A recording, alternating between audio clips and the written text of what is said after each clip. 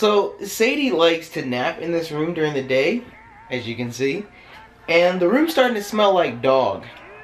We can't have this room smelling like dog, Sadie. You need a bath. You want to take a bath? What is this? What is this, Sadie? Are you sucking up so you don't have to take a bath? Sadie, do you want to take a bath? Sadie, you want to take a bath, Sadie? Sadie, you want to take a bath? You want to take a bath, Sadie? You want to take a bath? What is happening? So, rascal aside, you guys, we are here for week 1, episode 1, whatever you want to call it, of our P.O. Box opening series. And when I announced the P.O. Box was coming back, I asked you guys for suggestions for the name because we can't call it P.O. Box Pulls. There were a ton of suggestions, good ones and unappealing ones. There was one that stuck out, which was kind of sort of super vanilla, called Fan Mail Fridays, and I figured since this is being uploaded on a Friday, then, you know, maybe. And then when it came to the creative ones, I saw Knapsack, called the Knapsack, and I was like, that's kind of cool, but it's also really suggestive. So I think we might stick with Fan Mail Fridays, FMF, for now, and we'll just go with it. Anyways, we did get a few pieces of mail this week that we need to dig into. Again, if you want to participate in the series and send something in, please make sure you don't actually include the street address. They want just the P.O. Box. They sent me 2 of these notices with our mail, so let's not include the address. That's my bad. I'm just reminding you guys. But from what I can see, for our first week of mail opening, we have a whopping 3 letters and a package. So I'm excited because we can get to everything this week. Sadie, what do you want? Why is it when I'm holding these mails up and I'm trying to do something with them, you try to get your face all up in it, and then when I put it down, you want to turn your head? So up first this week, we have a letter from Cassie in Turlock, California. Okay, so Cassie wrote this letter on 4/20. She says, blaze it. And it says, includes personal stuff and stuff about hashtag Ask Nappy. I don't mind it being read aloud or not. Okay. So we're free reign here. It was said you didn't mind it being read out loud, so we're gonna go with it. Nappy, hey, how are you? I hope you're well. I just wanted to tell you how much you motivate me. I'm a 16-year-old gay girl with a chronic lifelong disease.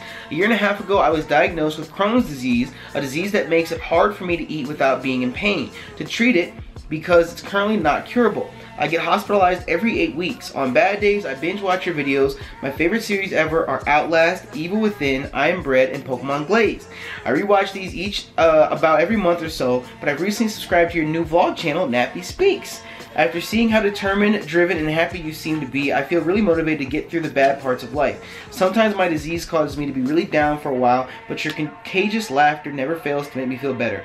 Thanks for the good times, Cassie. Well, first off, it makes me incredibly sad to hear that you've been diagnosed with such a terrible disease, and I really hope, even if it's not curable, I really hope things get better from here on out. I don't want to speak as if I'm educated on the topic of Crohn's disease. I've heard of it before, but still, I'm sending you my best wishes, and I really hope things get better. And on top of that, I'm really happy and glad that you enjoy these series. You have mentioned not 1, not 2, but all 3 of our channels, so you are a real MVP, a proud member of the Nappy Nation, and that makes my little Nappy heart pitter-patter. So I'm glad that even in tough times, you are able to find a way to get through our content.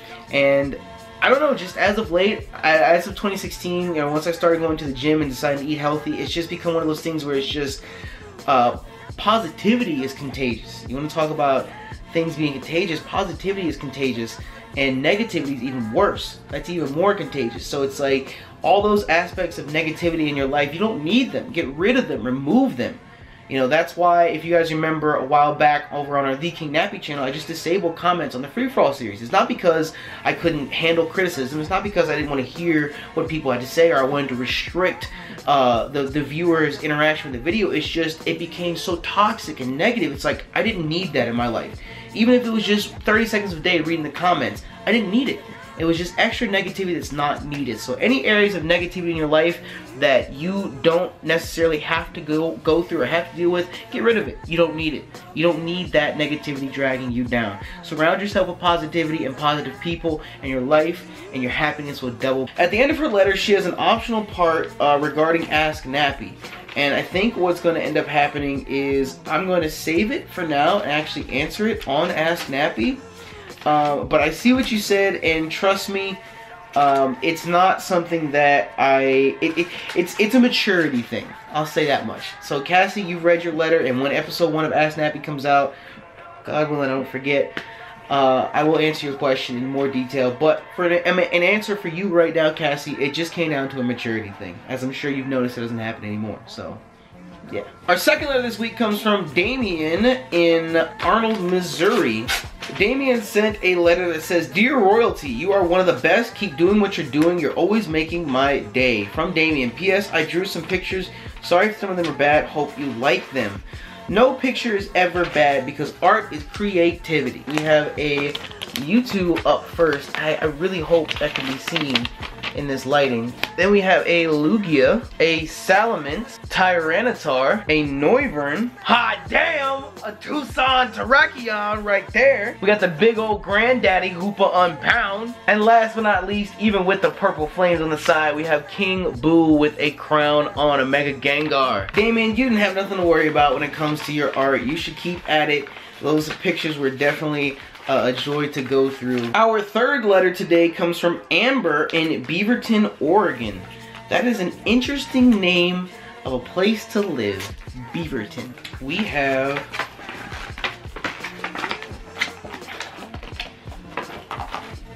just a movie poster. That's all that's inside. Oh wait, it says, "Sorry about the folding. Big fan. Thank you so much fun. Thank you for so much fun." We have a small note on the back there. But this is from Amber in Beaverton, and she sent us, oh, Sadie, you want to sniff it? You want to check it out? Can you smell the beavers?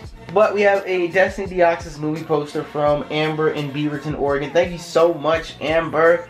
I liked every part about this movie except for that kid. That kid drove me crazy. And then our final piece of mail this week comes from Brian in Hayes, Kansas. Inside of here we have a few Pokemon cards here, and we have a letter. So let me see. It says, "Hey Nappy, my name is Brian, but on Twitch and YouTube I go by Ace Gamer Brian. I've been watching your content for a little over a year now, but I've gone back on your channel and watched many other series that you have done before I was a subscriber. I really enjoy watching your content because you are extremely funny and you love to have fun playing Pokemon. I have also subscribed to your Nappy the Great channel to watch Mirror's Edge. I may have to go buy Mirror's Edge now. 100% you should. Watching it and playing that game are two entirely different things. Go play it if you haven't. I'm a huge fan of your Pokemon content, but I also love sitting down on Saturday night to watch some prime time. The conversations you have about playing Mario Kart vary so much. Everything from Jay's the kind of guy to kinks and porn stars. I know you said you didn't really want to receive a bunch of Pokemon items, but I sent TCG cards. Sorry. I sent a few awesome cards for you to have. All of them have something to do with one of your LPs, UCL seasons, or just Pokemon that you have talked about. Again, thank you so much for your amazing content, and I can't wait to watch the new series you have starting soon. And maybe UCL starting back up. Insert frog emoji. I also follow you on Twitter at PokemonKing17. Sincerely, Brian, Ace Gamer Brian. And he signed his name on it as well. He was not lying. All of the Pokemon involved here have come from one of our LPs or another, all the way varying from Cindy the Gastron to Titduck the Magmar.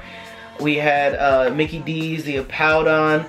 We got Sacred, the Entei, Comex, the Blastoise, Tsubaki, the Starmie, Church, the Metacamp. I kinda look like a Machoke. Thank you so much to Brian for sending in the Pokemon cards. I appreciate him, bro. That, however, is gonna wrap up our first week, our first episode, our first installment of Fan Mail Fridays. Thank you to everyone that sent something in. Since this is episode 1, we didn't have a ton of stuff to open up, but I'm gonna try and open up a few things every single week. And as long as you guys keep sending stuff in, I'll keep opening it. So, again, remember, if you want to send something in, the address to our P.O. Box is included in the description below. And make sure that anything that you send in, ideally, would be going on a one-way trip. Don't send in anything that you want to be sent back to you. With that, I'm gonna get up out of here. I will catch you guys in the next video. Bye!